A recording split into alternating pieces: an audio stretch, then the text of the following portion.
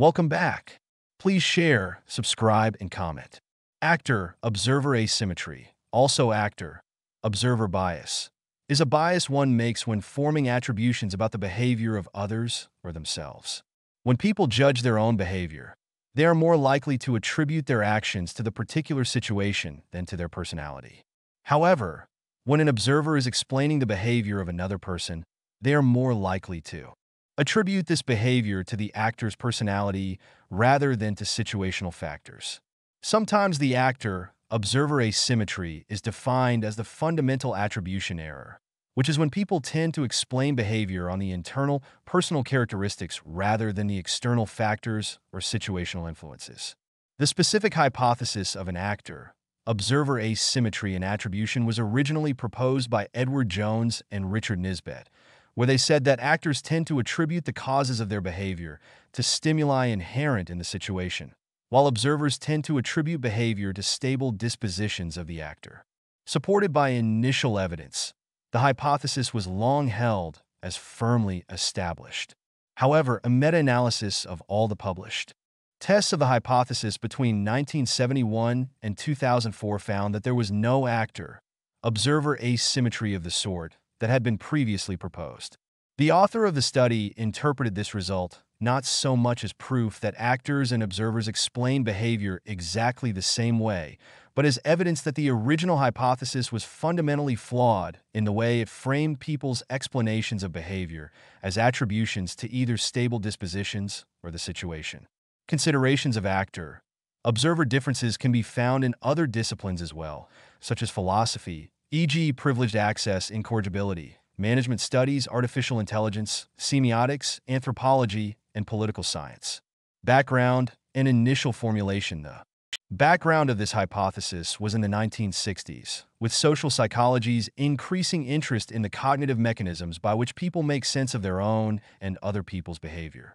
This interest was instigated by Fritz Heider's book, The Psychology of Interpersonal Relations, and the research in its wake has become known as attribution research or attribution theory.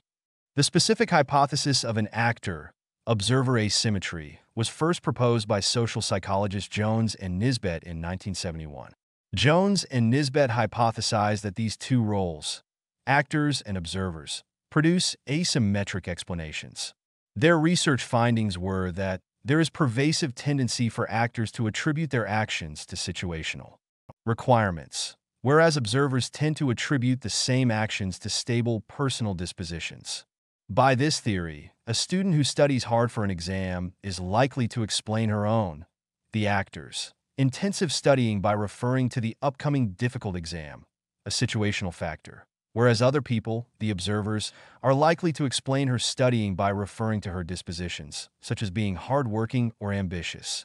Early evidence, soon after the publication of the actor-observer hypothesis, numerous research studies tested its validity, most notably the first such test in 1973 by Nisbett et al.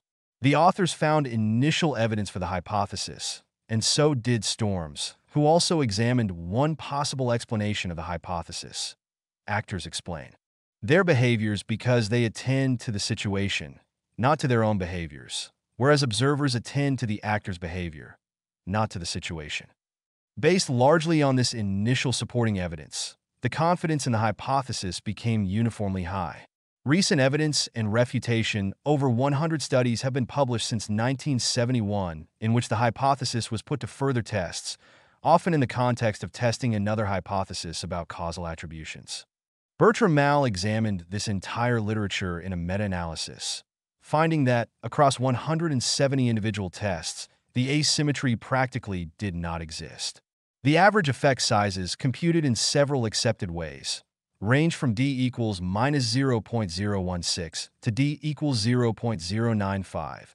Corrected for publication bias, the average effect size was 0. Under circumscribed conditions, i.e. if the actor was portrayed as highly idiosyncratic or in negative events, it could sometimes be found, but under other conditions, the opposite was found. The conclusion was that the widely held assumption of an actor-observer asymmetry was false. Related concepts: self-serving bias. The actor-observer asymmetry is often confused with the hypothesis of a self-serving bias in attribution. the claim that people choose explanations in a strategic way so as to make themselves appear in a more positive light. The difference between the two hypotheses is that the actor-observer asymmetry is expected to hold for all events and behaviors, whether they are positive or negative, and require a specific comparison between actor explanations and observer explanations. The self-serving bias is often formulated as a complete reversal in actors' and observers' explanation tendencies as a function of positive or negative events. For example, the self-serving bias holds that for positive events, actors will select explanations that refer to their own dispositions, e.g., I am smart. However, for negative events, actors will select explanations that refer to the situation, e.g., the test was hard. Positivity bias, the actor-observer asymmetry, can seem similar to the hypothesis of a positivity bias in attribution, the claim that people are biased toward favorable evaluations. This hypothesis states that people will attribute their behavior with positive consequences to internal factors and their behavior with negative consequences to external factors. Correspondence bias observers tend to attribute the actions of others to their future behavior. When someone witnesses another person's actions, they are likely to attribute those same actions to that person's future behavior, which is why first impressions are so important. Once an action is observed, it can be difficult for the observer to imagine the actor behaving differently. On the other hand, actors may find it difficult to attribute a single action to their overall behavior. They view themselves as more responsive and in control of situational matters. While actors can attribute their past actions, observers can only attribute the one action. They have witnessed to the actor, leading them to attribute dispositional rather than situational factors to the actor's behavior.